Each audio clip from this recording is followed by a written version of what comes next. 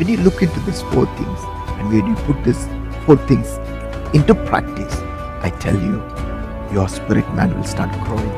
The anointing upon your head will start growing. More and more that you should grow. More and more that you should closer to God. More and more you should fast. More and more you should seek His face. You should. And that helped us to pray more. That helped us to seek God more. That helped us to grow in the anointing.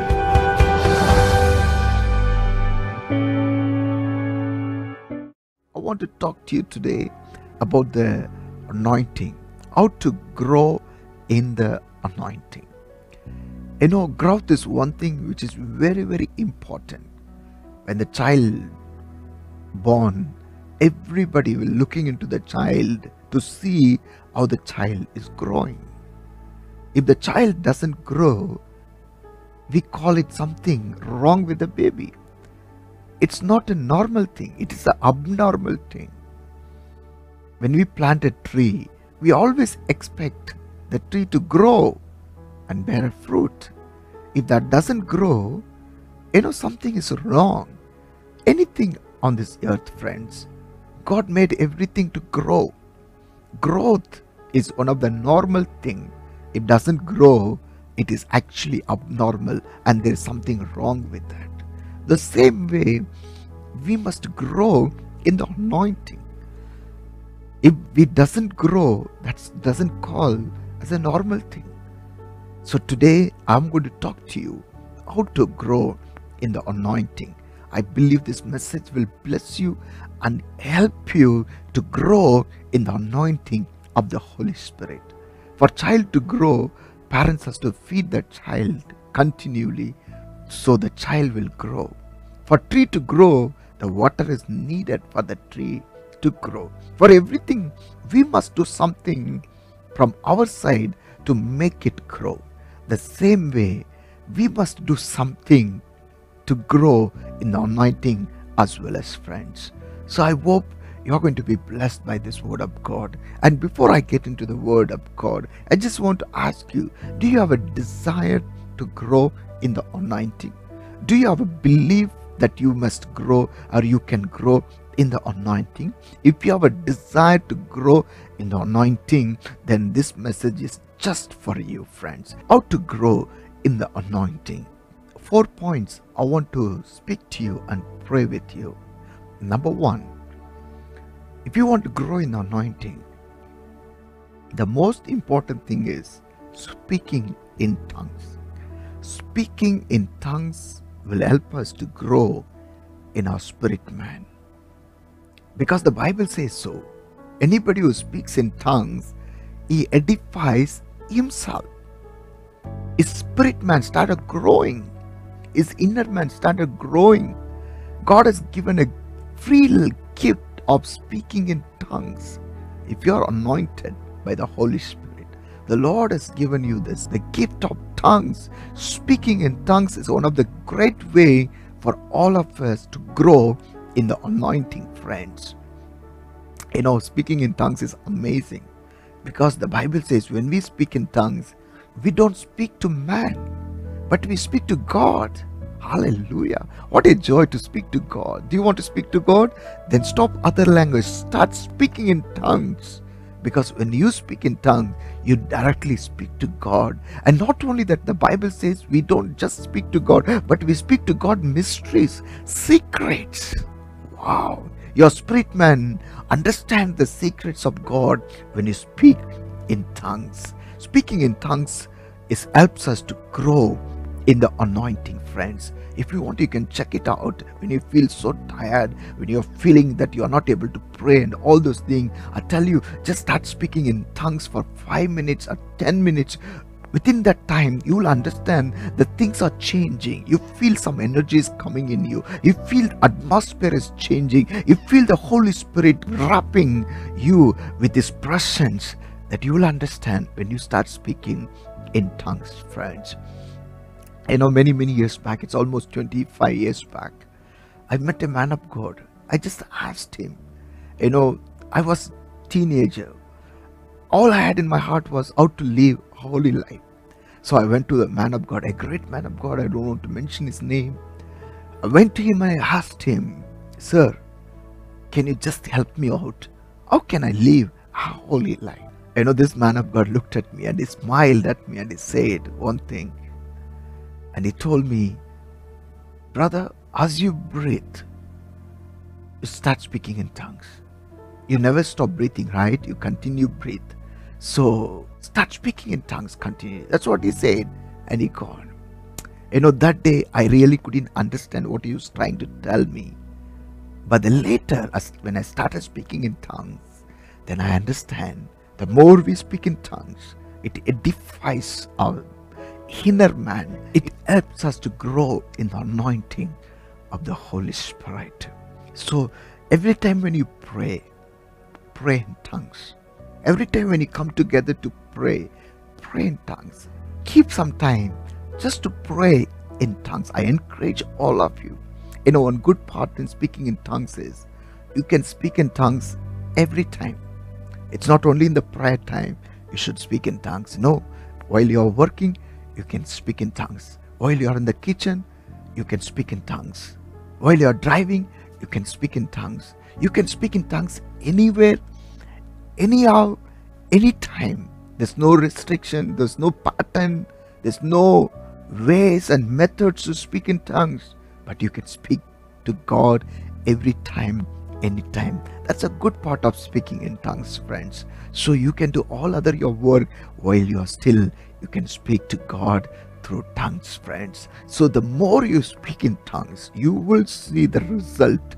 You will see the effect of speaking in tongues. Your spirit man become bigger and bigger and bigger. The anointing upon your life started growing. So as I'm speaking, you can start speaking in tongues right away, friends, and you will experience the changes happening when you start speaking in tongues. Some people are very shy speaking in tongues. They feel what others will think, or what people will talk about me, all those things. If you feel shy speaking in tongues, in fact, speaking in tongues is speaking to God. If you feel shy of speaking to God, then just imagine what will happen. If you want to really grow one level to another level, if you really want to grow your anointing in your life, you must start speaking in tongues. Number 2, you must have a desire, the hunger, the thirst for more. If you don't have a thirst for more, you cannot receive, friends. The hunger and thirst for more will help us to grow more, will help us to grow in the anointing of the Holy Spirit. We must have hunger. We should not be satisfied. I always say, we as the children of God, we must satisfy on these earthly things. Whatever God has given to us, we must satisfy. Desiring for more is not bad, but we must satisfy whatever God has given to us. But when it comes to spiritual things, you should never be satisfied. When you satisfy spiritually, that's the end of your spiritual life. A man, when he satisfies of his prayer life, when he satisfies of the ministry what he's doing, that is the end of his growth. That's the time the door shuts for him. But as long as he feels he need to pray more, he need to grow more, he need to come closer to God, he need to grow. As long as he had that thirst, as long as he has that hunger in his heart, he can keep growing. As David says, as the deer panteth for the water, so my soul longs after you. You must long after him. You must long after his anointing. You must grow in the anointing. There must be a deep desire in our heart.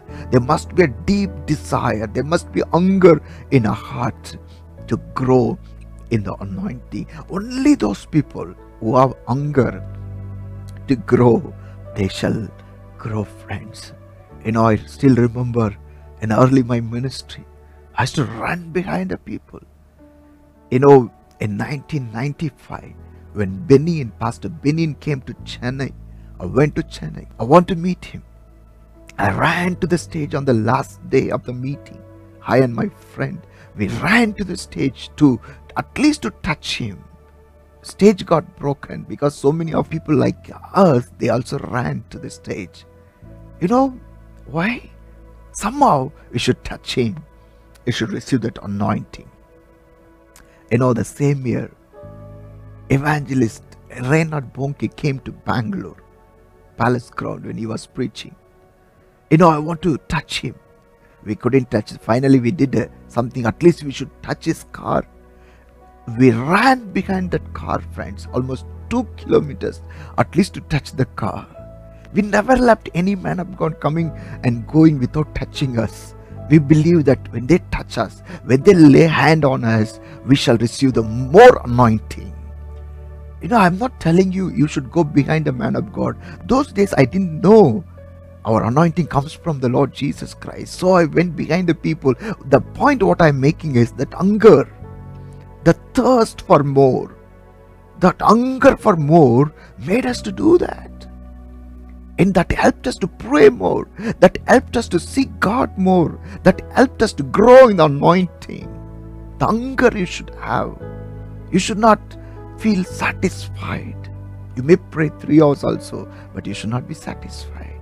Hunger for more will help us to grow more in the anointing. Hallelujah. Don't be satisfied of casting out few demons. Don't be satisfied of healing few people. Don't be satisfied of praying few hours.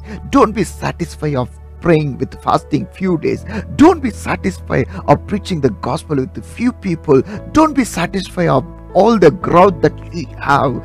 You should have hunger in your heart more and more, that you should grow more and more, that you should closer to God more and more. You should fast more and more. You should seek his face. You should, that kind of hunger.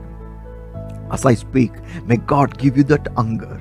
It's not a 1 day or 2 day, friends, a lifetime. We must keep this temperature. We must keep this hunger. We must keep this thirst for all our lifetime.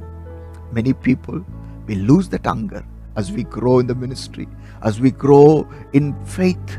We lose that anointing. 10 years become children of God, 20 years become believers. They lose that first love, that hunger for God. I pray God will give you the restoration of hunger for God's things in your life.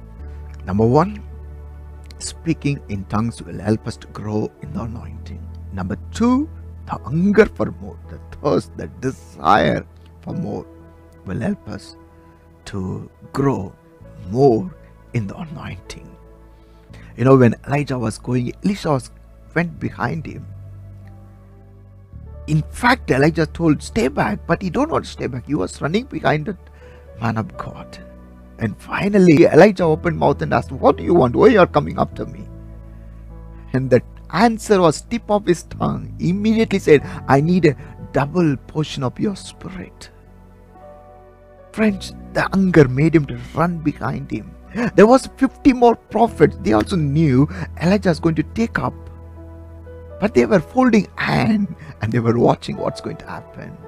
But they didn't receive the spirit of Elijah. But the man who went behind Elijah, he received the spirit of Elijah.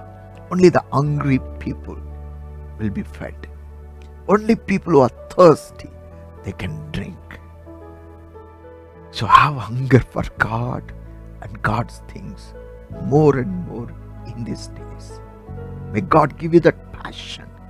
May God give you that hunger in your heart today as I speak to you in the name of Jesus Christ of Nazareth. Third thing, we must use every gift, every talent, every anointing the Lord has given to us. If we don't use, we cannot grow. You know, Jesus given a classic example. Is shared a parable. Is told a master, I give him 5 talents, another one 2 talents, another one 1 talent. And he went and came back. When he came back, he looked at the 5 and asked what happened. He told, sir, with your 5 talents, I earned 5 more. He looked at 2 and he asked what happened. This man said, Lord, you give me 2, I earned 2 more. But other one, he said, no, I know you are rash, very harsh man, so I just kept it secretly, safely. See, here it's your talent. The master got so angry. You would have invested in the bank. At least I would have got the interest for that. But you did this. So he pulled it from his hand and he given to the man who has 10. Friends, when you don't use, we start losing that anointing. You must use whatever the anointing God has given to you. You must use whatever talent God has given to you. You must use every grace that God has. There's no one on this earth born without talent. Do you believe that? God has not created any man on this earth without grace, without talent, without his blessings. There's some or other area that person will be stronger. That person will capable of doing something or other thing. You must find it out and use it for God's glory. Only when you use the anointing, it will produce more fruit and you can grow in the anointing. I encourage you, don't wait for somebody. If you have anointing, use it for God's glory. If you have a healing gift, pray for the sick people. Lay hand and pray. And then only that anointing of healing will grow in you more and more. If you have a prophecy gift, prophesy to people. Then only that prophetic will become more stronger and more clearer. If you are praying spirit, pray more. Then that praying spirit will make you a man of prayer. When you are singing grace, sing more. When you are technical grace, do for God's kingdom. When you have a administration grace, do it. When you have a cleaning, you are able to clean, do it. Whatever God has given to you, just do it with all your heart. Because the more you use what God has given to you, the more you can grow in that. Even God has given to money, use it for His kingdom. If He given to knowledge, use it for His kingdom. Anything the Lord has given to you, you must use it for the expansion of the kingdom of God. The more you use, the more you will expand. You understand what I'm talking? This principle can be applied for anything in your life. If you want to grow in any area of your life, you must use what God already given to you. The more you use, the anointing will increase in your life. Whomever God has called in the Bible, God used them with what they had. When God called Moses, God didn't tell him something extra. God told him, the stuff what is in your hand, I'm going to use it. Anybody in the Bible, take them and see God used as they are and what they had. So the more you use the grace, the talents, the anointing, the more you shall grow in the anointing of the Holy Spirit. Hallelujah. Hope this message is blessing you, friends.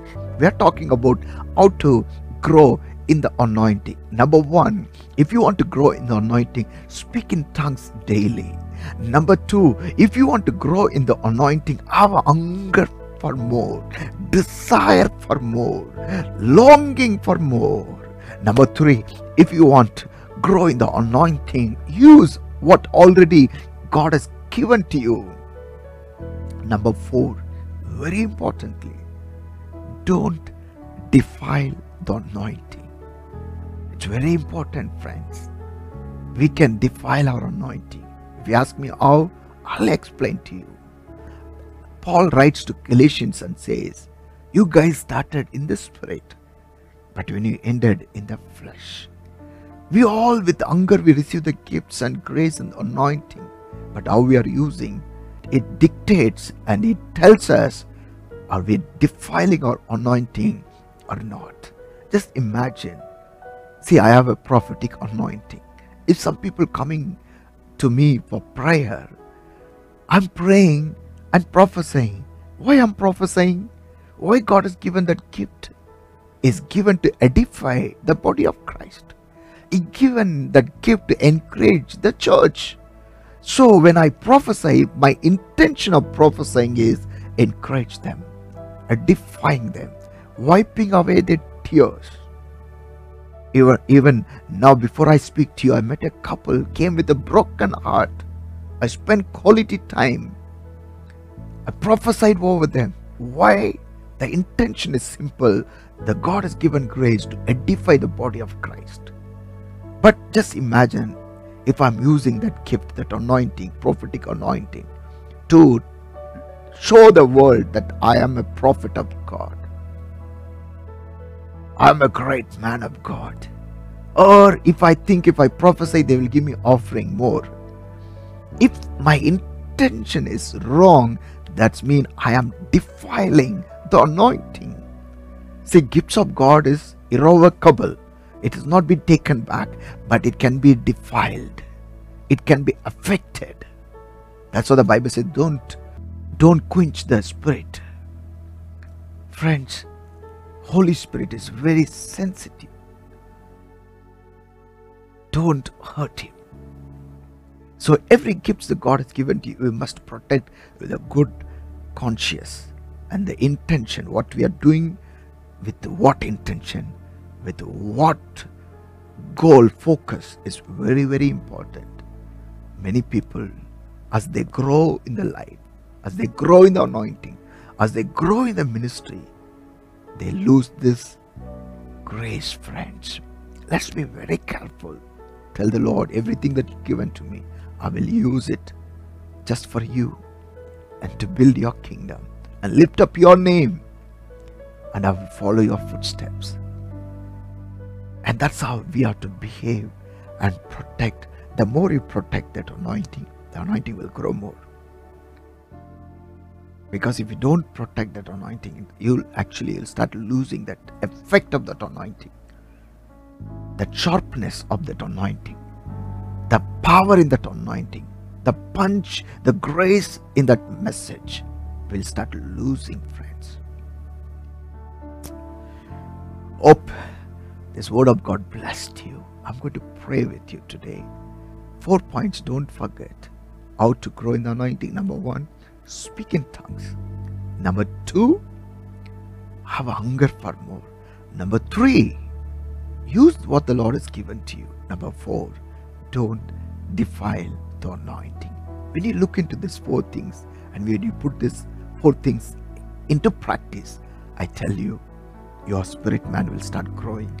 The anointing upon your head will start growing, and you will say, as David says, Psalm 23:5, the Lord anoints my head with oil and my cup overflows. That will be your testimony. That will be your song. You may be not understood what I'm speaking. Maybe those who are watching, you may not anointed by the Holy Spirit. You may not speaking in tongues. Don't worry. I'm going to pray with you. The Holy Spirit will come upon you. Because anybody who asks shall receive the Holy Spirit. I'm going to pray with you. The Holy Spirit will come to you. As Apostle says, receive the Holy Spirit. People received it. I'm going to say to you, receive the Holy Spirit, and you shall receive the Holy Spirit. And not only that, you'll start speaking in tongues. Very simple. Open your mouth widely. The Lord will fill your mouth. Hallelujah. Those who are not received the anointing, get ready. I'm going to pray. You shall receive. Those who are not speaking in tongues, get ready. I'm going to pray that you shall receive tongues, speaking in tongues. And those who already received, hunger for more, as I'm going to pray with you. The Holy Spirit is going to fill you so much, and you're going to say, my cup is overflowing. Friends, honestly saying, I'm preaching this gospel. I'm in this ministry last 27 years. This is 27th year is running. But every time when I pray, my heart cries for more. I have that hunger. I have that desire. That's what I could be able to talk to you. I don't preach what I don't practice, friends. I practice, then I preach. So every message I preach with my experience. I preach with all my heart that I want you to be blessed. I want you to receive the same blessing that I have received from the Lord. And I want you to do more than what I am doing for the Lord.